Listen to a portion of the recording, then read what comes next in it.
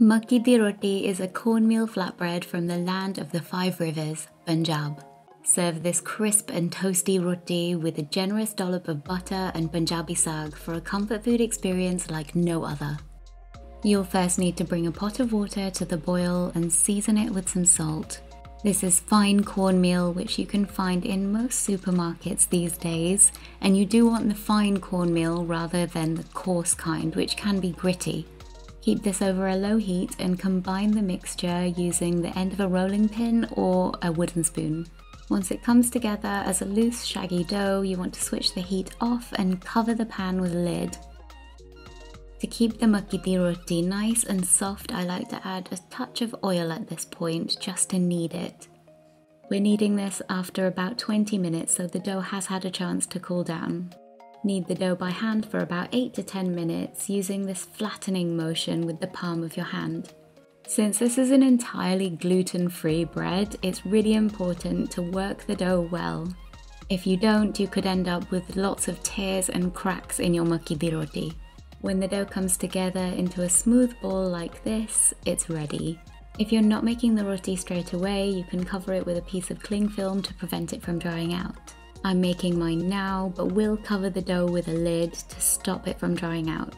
Take a portion of the dough and begin rolling it in between your palms into this spinning top-like shape. We want it thick in the center and thinner on the edges. Now using both hands, begin to pat the dough out just like this. Your fingers and thumbs should be doing most of the work as you turn and spin this between your hands, and your palms will just keep the dough stable and steady. The reason why we form the Makki di Roti by hand and not with a rolling pin is because the bread contains no gluten, therefore it does have a tendency to split and crack. Now once the dough gets to this size, some people like to form the roti by patting it to and fro from one palm to the other. However, I find it much easier to lay the dough straight down onto the board like this with lots and lots of extra cornmeal and then spin and turn using my hands. This way we retain much more control over the shape and evenness of this roti and eliminate the chances of it breaking. The Makki di Roti is now ready to cook, so you need to preheat a tawa, griddle or frying pan over a medium-low heat. Very carefully lay the roti down onto the tawa. You can also take this opportunity to neaten up some of those edges if they're looking a little bit scrappy. Now carefully drop a couple of teaspoons of water onto the surface of the roti. We're going to rub this in to eliminate any cracks. The water here will also keep the roti nice and soft. After about 90 seconds, you can turn the roti over and still keep this over a medium-low heat. Since we applied some water onto this roti, this side will initially stick to the tawa, but don't worry. After about 90 seconds to 2 minutes, it should gently come away. Now we need to cook the other side of the Makki di Roti once more, and I like to do this over an open flame, but if you're not comfortable doing this, you can continue to cook the other side on the tawa or frying pan. The roti may or may not puff up, it doesn't really matter either way, it's still going to taste delicious.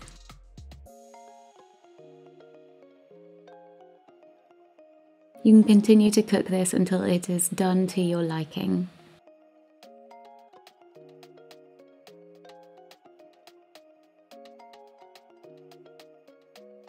Now all that's left to do is to make some holes in the top of these rotis and spread with butter, and plenty of it.